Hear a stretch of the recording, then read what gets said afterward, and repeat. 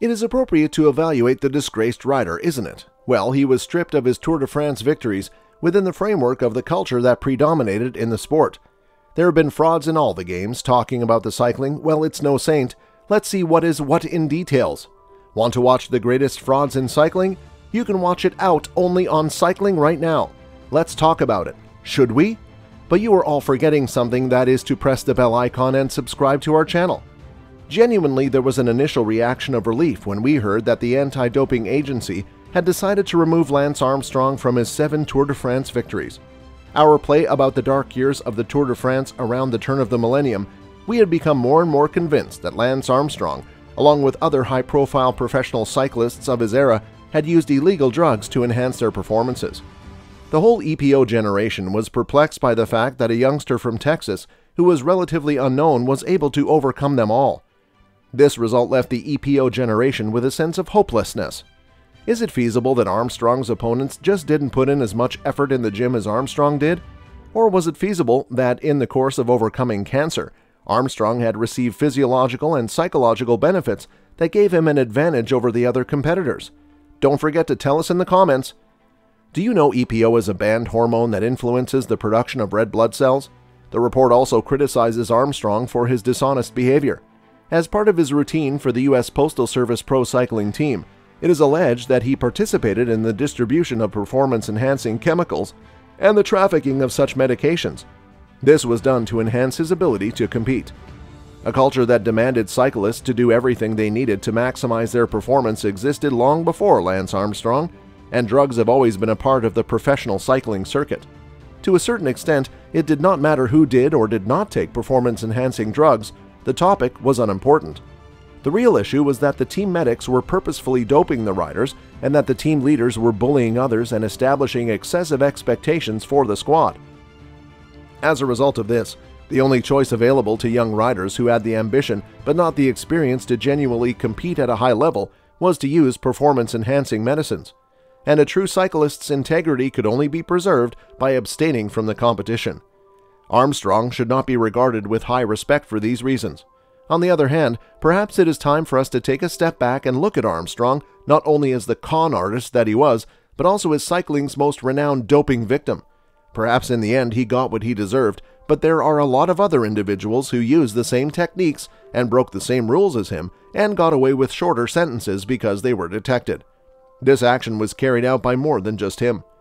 Although the decision to dope or not was always a personal one, and many cyclists raced clean or chose not to compete rather than take the drug, we still need to evaluate Armstrong in the context of the culture that predominated in the sport to get a fair picture of his actions. In the end, though, Armstrong was victorious over all of his rivals and won first place in the world's most famous cycling event on 7 straight occasions in a row. The use of EPO is not the sole reason that explains how he was able to win by such a big margin. In fact, it was just one of several factors. He stood out as the most likable member of what was otherwise a rather unlikable group. However, those folks should take into mind the comments made by Armstrong's most direct adversary. At the moment, a big number of people refer to him as one of the most renowned cheats in the history of the sporting world. After Armstrong's public confession to Oprah Winfrey, which brought the long-kept truth to the forefront of public attention, Ulrich eventually came clean and stated that he had used EPO throughout his career. This was many months after Armstrong's confession. You can only call it cheating on my part when it is evident that I have acquired an unfair advantage, Ulrich said. Unfortunately, this was not the case. Simply said, all I wanted was for everybody to have an equal opportunity to win.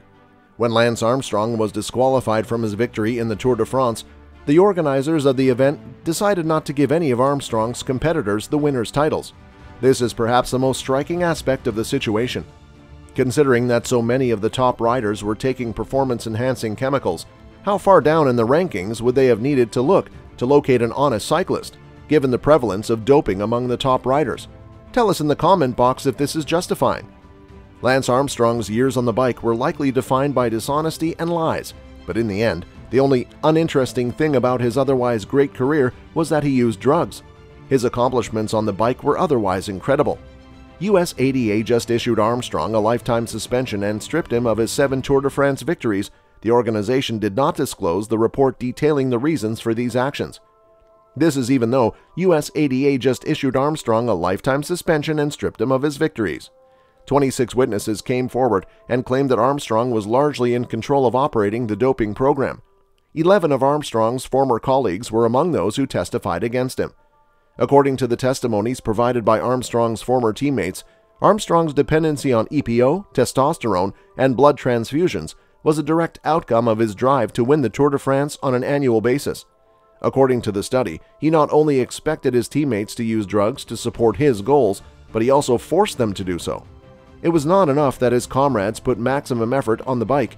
He also needed them to conform to the doping regimen specified for them or be replaced. He was born on September 18, 1971 in Dallas, Texas.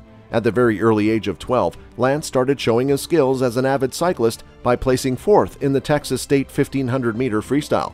Lance soon learned about the triathlon, a race where you swim, ride a bike, and run. He began to compete in triathlons, and by the time he was 16, he was the best triathlete in the 19 and under age group. His best event was cycling, so Lance soon made that his main focus. Armstrong quickly became one of the best cyclists in the U.S. and the world once he decided to focus on cycling.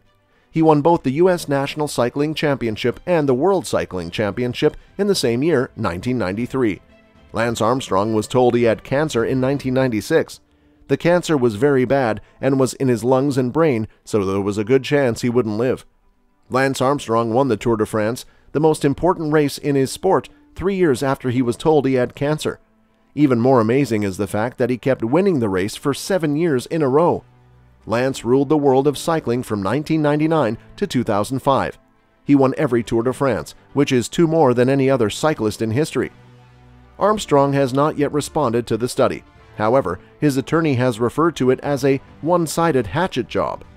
The discussion is still ongoing, and there will undoubtedly be further fallout in the media as this riddle is solved, but this research may give conclusive answers to one of cycling's most pressing questions. In either case, it does not appear that things will go well for Armstrong, and we may have to put him at the very top of our list of the worst sports scandals in the history of the world. We'll see. That's all for today's video. We will be back with more such information like this. Until then, please do like the video and subscribe to our channel. Won the Tour de France. Champion. Acceleration of Armstrong is absolutely frightening here. Hero. Or liar. To think that I'm going to come back into sport and risk my life with performance-enhancing drugs is crazy. Miracle man. This ain't going to stop me. Or a master of deceit.